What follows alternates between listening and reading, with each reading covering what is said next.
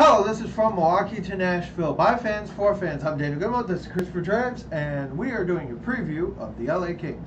But before we get into that, how about a little sponsorship commercial? This show is brought to you by Hockey Locker, 2002 West Howard Avenue, Milwaukee, Wisconsin. You can get all your hockey gear. If you're looking for a Halloween costume, you can dress up like a referee. They sell the jerseys there. Also pants and the orange bands that go over the jerseys. You can visit them at HockeyLockerMilwaukee.com, or you can contact them at 414-800-7585. They are located across the street from the Wilson Park Ice Center in Milwaukee, Wisconsin. So, while you're here, the LA Kings review. All right, we're about to break down. Preview, sorry. Yeah, we're about to break down the preview for tonight's LA Kings Predators game.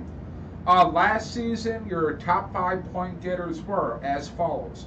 Anze Kopitar, no big surprise there. No. He had 22 goals, 38 assists.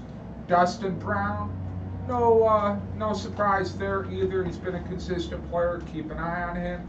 He had 22 goals, 29 assists.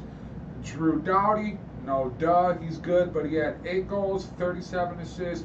Ilya Kovalchuk, he had 16 goals, 18 assists. And Tyler Toffoli, 13 goals, 21 assists.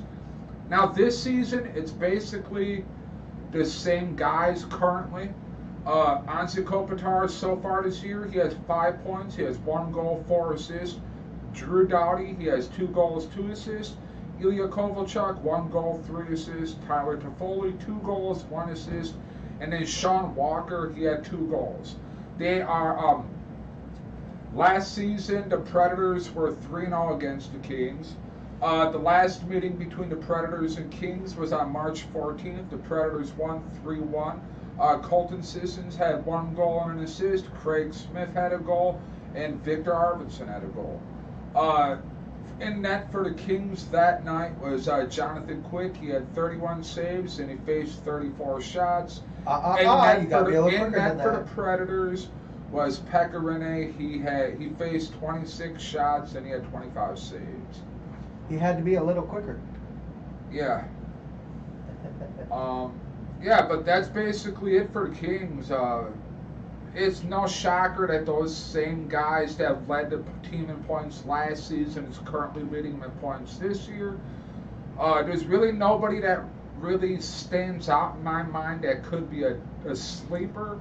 So honestly, I think the Predators should be able to win this game. LA, they're kind of on the downswing. They're in flux. Yeah. I mean, they only have like 4 or 5 guys that are consistent. The rest of their team is just kind of, it's kind of blah. And Quick's getting old. Yeah, I'm not sure if they've sent anybody to Ontario or called anybody up. I'm not too sure with that. I also wanted to make a statement on Drew Doughty. He was injured for most of last season, so with all those points, he only played, I think, like 50 games, which means he missed a good 32 games or so. So he was injured a bit. Anything else you got? I'm checking real quick. So far, the Kings are 1-2 this season. That's the only additional stuff I can add about the Kings. So this has been from Milwaukee to Nashville Hockey Podcast by fans, for fans, preview of the LA Kings Predators game that happens tonight at 7 p.m. Central Time. 5 p.m. 5 p.m. tonight. Whoa, really? Yeah. Weak. Yeah, but it is what it is. 5 p.m. Central Time. According to what NHL says. Probably because of the baseball playoffs, I would assume. Yeah.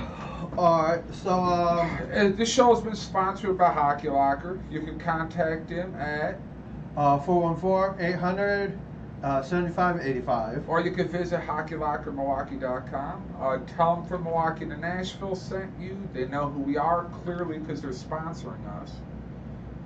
And yeah, we'll see you guys later tonight when we do the recap of tonight's Predator Kings game. Peace.